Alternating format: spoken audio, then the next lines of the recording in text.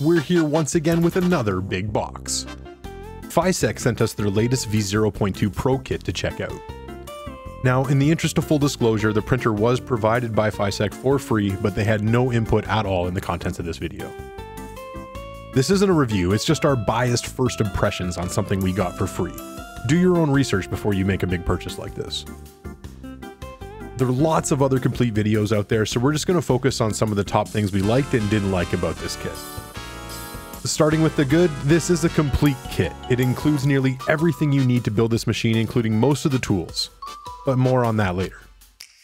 All the printed parts are included. They were all pretty good in quality with only a few minor blemishes. These will definitely get you up and running though.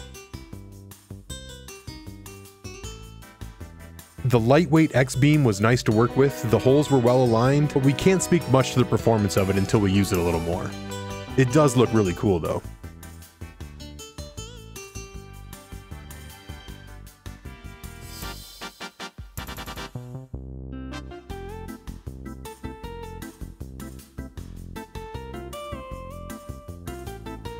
The PCB nut bars they used were very easy to work with and made installing the rails a breeze.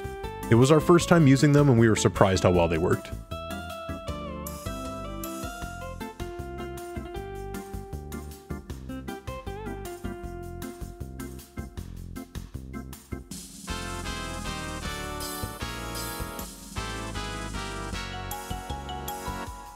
Something else we really liked about this kit was how simple the wiring was, mostly because of this new all-in-one catalyst board. Everything is laid out well and the board works great. We didn't have to solder or crimp a single cable during this build.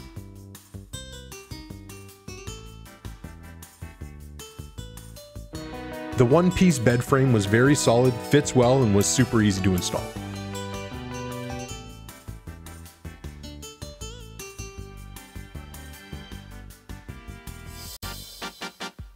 Overall, the printer prints well out of the box. These prints are with no tuning, just a stock profile we had. Very happy with the results. Alright, so let's get into the not so good parts of this kit. I will say our complaints here are pretty minor overall, but still worth noting.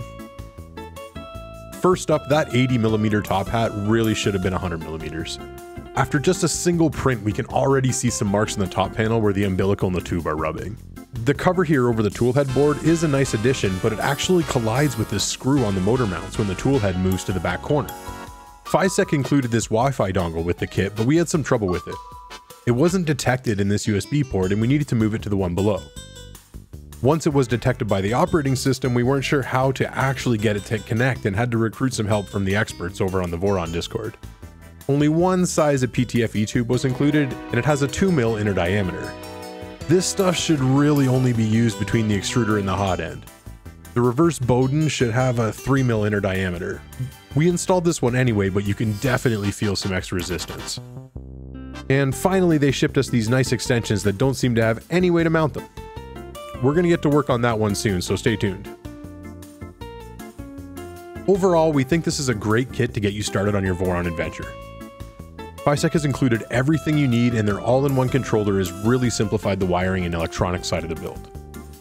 We had a lot of fun putting this together and hope to use it in some upcoming videos.